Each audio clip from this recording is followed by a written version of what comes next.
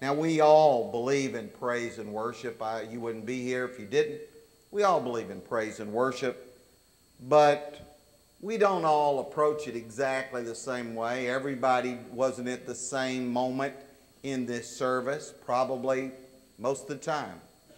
You were in different places. Sometimes you were out of this room somewhere else, thinking about other things. We're all in a little bit different place. So we all have a different feeling about the various things we do. Some like one type singing, some like the other, some like one type preaching, some like the other, some like one type prayer, some like the others. You know, it's like that. That's the nature of it. An old farmer went to the big city church, and when he got back, his wife asked him, well, how was it? He said, well, it was good. They did something different, however. They sang praise choruses instead of hymns. She said, praise choruses? What are those? He said, well, they're okay. They're sort of like hymns, only different. He said, well, what's the difference? He said, well, it's like this. If I were to say to you, Martha, the cows are in the corn, well, that would be a hymn. But if, on the other hand, I were to say to you, Martha, Martha, Martha, oh, Martha, Martha, Martha, the cows, the big cows, the brown cows, the black cows, the white cows, the black and white cows, the cows are in the corn. Then if I were to repeat the whole thing 2 or 3 times, well, that would be a praise chorus.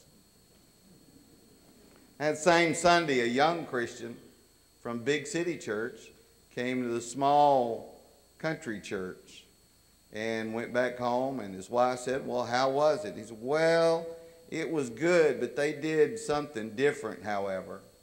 They sang, instead of regular songs, they sang hymns. She said, hymns? What's a hymn? So, well, they're okay. They're sort of like regular songs, only different. Well, what's the difference? So, well, it's like this. If I were to say to you, Martha, the cows are in the corn, well, that would be a regular song. But if, on the other hand, I were to say to you, oh, Martha, dear Martha, hear thou my cry, inclinest thine ear to the words of my mouth. Turn thou thy whole wondrous ear by and by to the righteous, glorious truth. For the way of the animals who can explain, there in their heads is no shadow of sense. Hearkenest thou in God's sun or his rain, unless from the mild tempting corn they are fenced. Yea, those cows in glad bovine rebellious delight have broke free their shackles, their warm pens eschewed. Then goaded by minions of darkness and night, they all my mild chilliwack sweet corn chewed. So look to that bright shining day by and by, where all foul corruptions of earth are reborn, where no vicious animal makes my soul cry, and I no longer see those foul cows in the corn. Then if I were to do only one verse or 3 or 4 verses and change the key on the last verse, well, that would be a hymn. I think we all have a different view. I think the thing is that we tend to think our way of doing it is it. And that's a mistake, don't you think? Don't you think? Our strength, I think, in the churches of Christ is that our worship is authorized and it's very scriptural. Our weakness at the same time is that we're often very stoic and dead and robotic in the way that we often approach the way we worship. That you rarely see a tear and you rarely hear a joy or an amen very loud.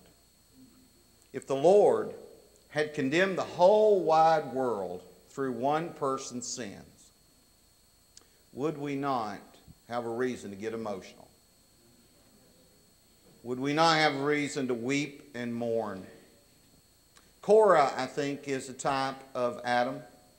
In Numbers 16:22, it says, O God, shall one man sin, and you be angry with all the congregation? Well, that's what happened. Adam sinned, and God was mad with us all. Achan was a type of Adam. In Joshua chapter 7, he sinned, stole some things he shouldn't have taken, and so the whole congregation of Israel was defeated at Ai. Just one man sinned, and everybody pays. It's happened. So it can happen. So I think that's a reason to mourn. But if at the same time the Lord found a way to save the whole world through one person's acts, would that not be reason to also be emotional and to shout and rejoice? Would it not be great? And by the way, the Lord has done that through types already.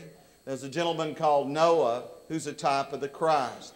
The whole world was thinking evil, but according to Genesis 6 and verse 8, Noah found grace in the eyes of the Lord. And there was a fellow named Joseph. The whole world was starving to death virtually. The famine went throughout the whole world, but the Lord found a way to save the world through one man's act called Joseph. In Genesis 15 verse 20 it says, "You meant evil," talking to his brothers, "but God meant it for good in order to save many people alive." So, we have learned that we're saved by faith through grace in Christ alone. I think that's a reason to rejoice. And what's really interesting is, I believe that's what Romans 5 is about. I believe Romans 5 is about He just laid on us probably the greatest truth we've ever seen. And we just struggled with it.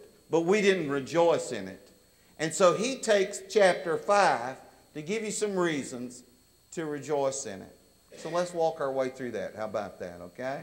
And see if we can rejoice in it. Let's rejoice over the great expectations of God's justification. I'm just going to read verse 1 again. "Therefore, having been justified by faith, we have peace with God through our Lord Jesus Christ." And then he goes into some different ways that that's true. We rejoice in God's hope for us. The hope of glorification that we share with Him. In verse 2 it says, "We have access by faith into grace into which we stand and rejoice in hope of the glory of God." God has given us hope. We didn't have hope before Jesus. We had guess. We have hope now. Hope is anticipation.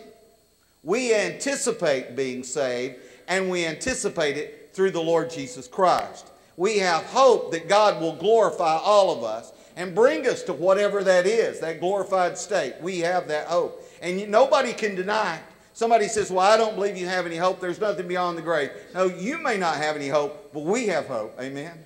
We have hope. And there's the hope of tribulation. So maybe I'm going through trouble. Maybe you're going through trouble and things are rough and rocky in your life right now. That's okay, because we still have hope of tribulation. It says in verses 3 and 4. And not only that, but we also glory in tribulation. We glory in it. We praise God over our tribulation, knowing that tribulation it results in something. These tribulations that happen to a believer do not happen by accident. They come on us for purpose, and they produce things. Knowing that tribulation produces perseverance, and perseverance character, and character hope. So one of the things, when you're in the middle of all your tribulations, you have hope that that's working for you. A good end. Amen? So it doesn't matter what's going on in your life right now. There's no reason to go, "Oh, woe is me." There is "Oh, it hurts, but praise the Lord, it's working for my glory," this tribulation that I'm in. And then we have the hope of transformation. He says in verse 5, "Hope does not disappoint, because the love of God has been poured out in our hearts by the Holy Spirit who was given to us." We have hope of transformation because we believe the Holy Spirit lives within us. Amen? We believe that God has come to live within us and made His abode within us. Not that we deserve that either. That's by faith through grace. There's no person here so clean that they deserve the Holy Spirit to live within them. But God has granted us His Holy Spirit, and within us, He has totally transformed us. How did He do it? He poured out love into our heart. We were some of the meanest people on the planet, just like anybody else, until God's Holy Spirit poured in our heart love. We love each other. We're as weird and different a group as you'll ever find. Praise the Lord. Bell Shoals is just as odd and strange as you'll ever find anywhere. Amen? You ought to look in the mirror if you don't believe that's true. Every one of us. We're just destroyed. But the Lord has transformed us. We still love each other. Amen? And that's the blessed hope of knowing that God has transformed us. So, in exulting, let's rejoice over the expectations of God's justification, that He is glorifying us, and He's bringing us through tribulations, and He is transforming us. Let's rejoice also over the great expression of God's reconciliation. He is reconciling us, bringing us back to Himself. Verse 11 says, "And not only that, but we also rejoice in God through our Lord Jesus Christ, through whom we have now received the reconciliation." It's not something we look forward to. We are already reconciled. Isn't that good? It's already been done. We have been reconciled. If you've ever done any work in your little book with your bank, you've had to reconcile, get things right. We've already been reconciled. We're made right now. So we rejoice in God's reconciliation, and He did that in and out of love.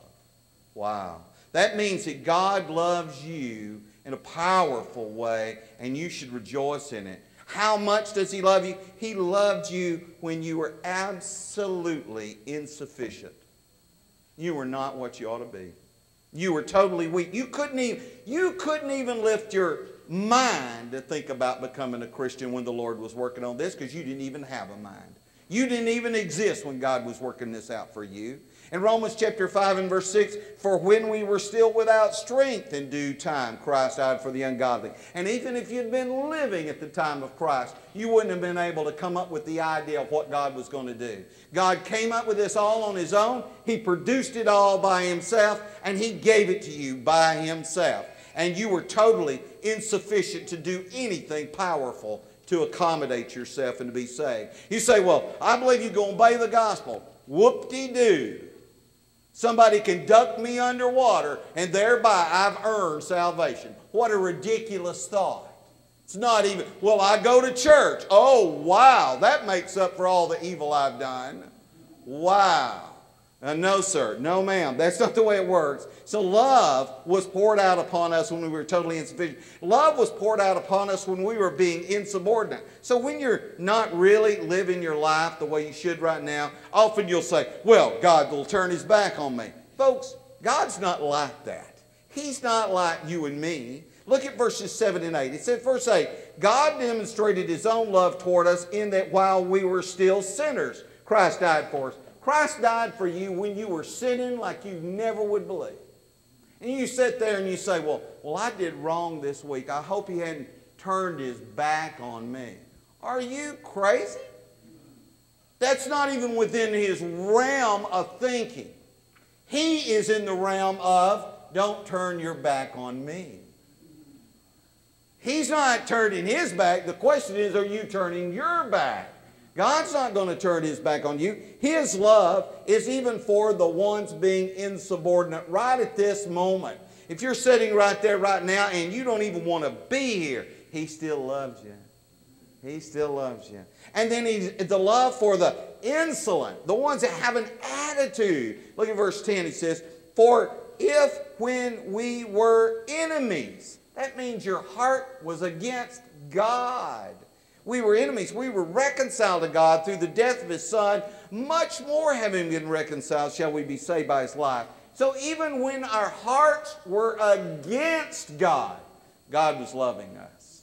So if you're sitting there today and you think, well, I've just been too bad, and I just don't, that very thought means God still loves you. God still loves you.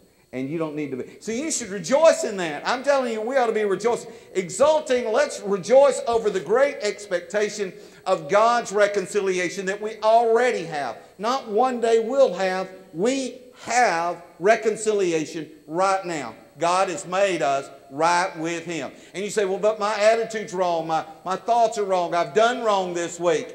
That's right. But if His love was that great before He even knew you, now that you are His son, do you think He would dare turn away from you? Third lesson. Let's rejoice over the great explanation of God's salvation. Now, God didn't have to explain how He saved us. He didn't have to. But isn't it great that He did? Don't you find that fascinating? That the great God of heaven and earth would bow Himself down and say, well, let me explain to you how I did it. Isn't that good? Let me just tell you how I did it. And here it is. He begins in verse 12. Therefore, just as through one man's sin entered the world, and death through sin, and thus death spread to all men because all sinned. Now, what he does here in this little text is he gives you three different ideas that make perfect sense. Now, don't you just follow with me now. How did the world go bad? Through one man. So when somebody says, I don't understand justification, he said, because that's just one guy. Well, how did it get in the mess to begin with? Just one guy. One guy put us in this mess. Why couldn't one guy fix this mess? It actually makes perfect sense when you really think it through. If one man's guilt could result in judgment for all, then one man's gift of himself could result in justification for all. If not, why not? I mean, it can happen one way, it can happen the other, right?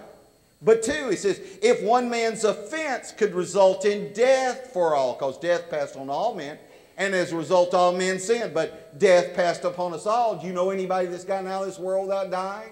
Death passed upon us all. Then one man's offering could result in life for all. What are we talking about? We're not talking about life in this world because that's been fixed. But the life in the next world, the eternal life, can be ours through the death of one. So if one man's disobedience could result in sinfulness for all, in other words, the whole world became sinful, and that nobody would deny, the whole world, then one man's obedience could result in righteousness for the entire world. That's right. In other words, He can make all righteous if they will just receive it. Amen? How simple can it be? And God explained it to you. If you say, well, I don't understand it. I think you do. It's just maybe it's not something you want it to be. But you should be able to get this. So, exulting, we need to get excited. In my opinion, we ought to rejoice over the explanation that God's given us. So here it is. This is the whole thing. We ought to be rejoicing over the expectation of hope, of this justification that God's provided. We ought to be excited about what God's going to do with us, whether we're right now talking about going to heaven, or whether we talk about getting through the trouble we're in, or whether we're talking about having love come out of our heart and what's be more. We ought to be excited about the love that's been expressed to us, that we're already reconciled, and God has loved us when we were really bad. So how could He not love us when we're being pretty good? Amen? How could He not love us right now? So if you're doubting where you are, you ought to know that God loves you right now. And then we ought to rejoice in the explanation that God has made it so clear how He made that possible. What's the significance of that? Well, Psalm 107 verse 2 says, let the redeemed of the Lord say so.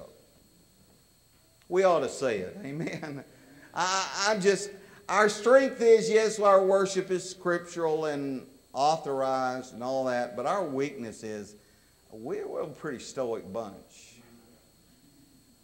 We really are kind of robotic at times. Let me walk you through some words here.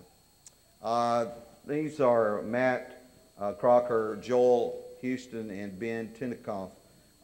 They did the song Scandal of Grace. Some of you know this song. It says, Grace, what have you done? Murdered for me on that cross, accused in absence of wrong, my sin washed away in your blood. Too much to make sense of it all. I know that your love breaks my fall.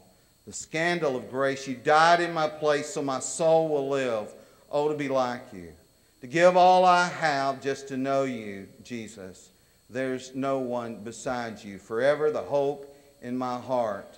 Death, where is your sting? Your power is dead as my sin. The cross has taught me to live, and mercy my heart now to sing. The day and its troubles shall come. I know that your strength is enough. The scandal of grace, you died in my place so my soul will live. Oh, to be like you, to give all I have just to know you. Jesus, there's no one besides you. Forever the hope in my heart. Oh, to be like you, to give all that I have just to know you. Jesus, there's no one beside you. Forever the hope in my heart. And it's all because of you, Jesus. It's all because of you, Jesus. It's all because of your love that my soul will live. Oh, to be like you. To give all I have just to know you, Jesus. There's no one beside you. Forever the hope in my heart. Oh, to be like you. To give all I have just to know you. Jesus, there's no one beside you. Forever the hope in my heart. I don't believe that you can engage in worship without engaging your emotions. I don't believe it. I don't believe it.